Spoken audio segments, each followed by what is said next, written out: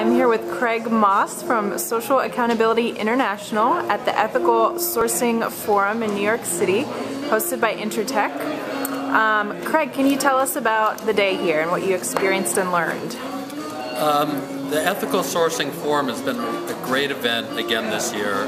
They do a fantastic job putting this thing on. And you meet a lot of people that you see maybe on and off throughout the year. You learn a lot about new trends that are happening.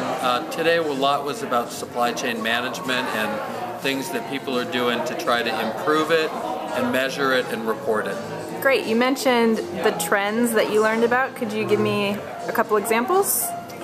Yeah, there was some discussion about new forms of collaboration among initiatives. One of the things that we focused on today is I gave a presentation on social fingerprint. What's that? It's a system of ratings and training designed to help companies measure and improve their performance for social compliance. Okay, so if a company came in having not really done anything consciously yet, could they still use the tool? Yeah, absolutely. We actually have two sets. We have one that is for brands or retailers that would help them to measure where they are and what they need to do to improve in managing social compliance in their supply chain. And then we have another one for suppliers, and that's the supplier social fingerprint looks inside a company at what do they do to manage social compliance, and then how can they improve it. Is this for US-based companies? We've been doing it a lot around the world, and so far typically the brands or retailers doing it are in the US or Europe, and the suppliers involved tend to be located in the big supply countries like China or India. Okay, and how does this fit in with the other work that you do? Well, Social Accountability International is best known for our SA1000 standard and certification system, and we do a lot of auditor training.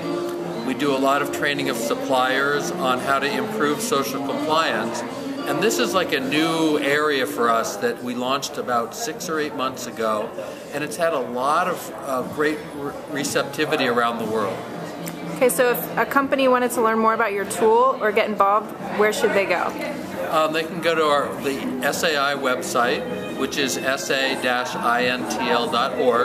or we have a new social fingerprint website, and here's our logo for social fingerprint, and that's socialfingerprint.org. Okay, and what will they find at that site? They'll find information on the program.